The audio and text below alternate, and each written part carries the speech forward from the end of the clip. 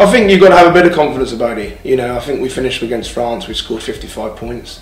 Quite didn't finish the tournament off. You know, Ireland had a great tournament. They beat us at their place, and you know, I think, you know, World Cup is going to be on home soils. It's a massive advantage. I think the crowd will get, you know, right behind us, and we're all very much looking forward to it. And the camp is not far away now. We've got a few more games in Leicester to play, and some big games there, and looking forward to them. And then, yeah, the next step is that.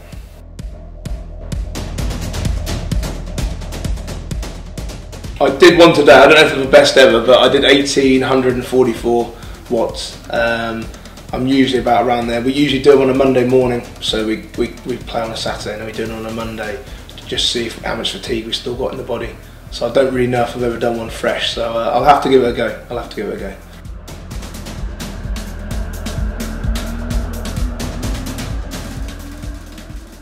I know that's true. Some of the boys back at the club, yeah, they would wish it would break, and they could come in when they got the Wattbike session on, and the conditioner would turn around and go, "Oh, I'm really sorry, mate, that, you know, it's broken." So there's a few boys who've tried to take a few pedals off here and there and try and sort of, so they don't have to do their session. But nah, they do hurt, the Wattbikes, but it's all beneficial.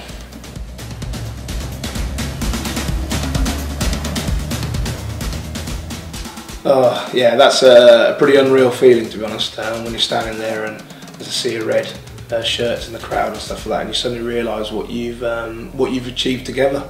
You know, not only on your own, you've achieved it together, and you know, it's a very, very special moment, and it's something probably still hasn't fully sunk in. I think it will do when I'm growing old, sat in my armchair watching the Lions play, some test matches, and I'll probably sink in there a lot more.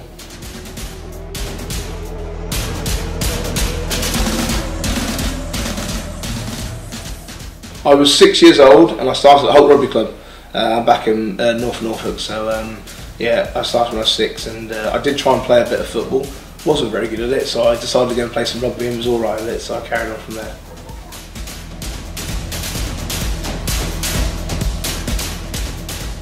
Probably eat 5 times a day.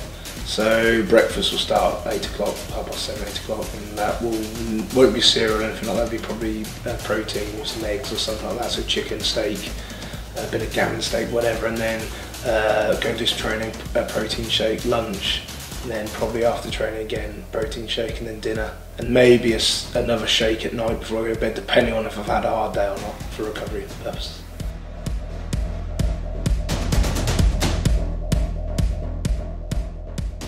Well, I'm not famous, so no. To be fair, like in the rugby world, everyone's a decent person. So you know, you meet some great people, and the fans are fantastic and always just very complimentary. And all they want is a photograph and an autograph. So you know, with the young kids and stuff like that. I was young once, and I wanted a photograph and autograph. So just take the time and you know, sign it and have a photograph, and it's fantastic to sort of pass back to grassroots rugby a little bit.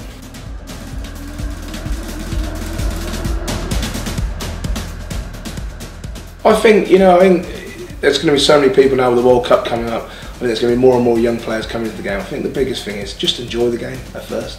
You know, I have massive enjoyment out of the game, and I think if you enjoy something, you succeed in it.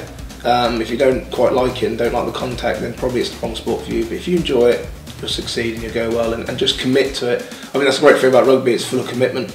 Everybody needs everybody on the pitch. You know, no one can, got to have everybody on the same sort of page, and that's why it's a fantastic sport for himself.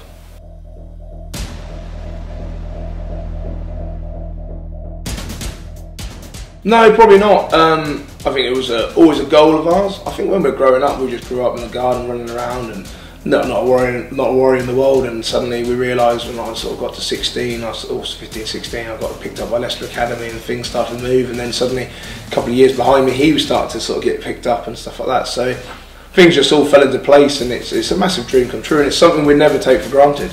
Running out of Welford Road or Twickenham or whatever we do, you know, we really enjoy playing with each other, and it's very special.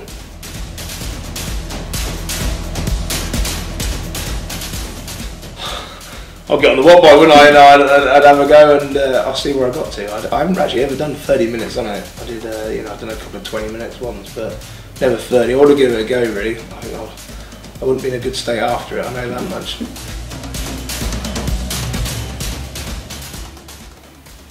Custard cream, yeah.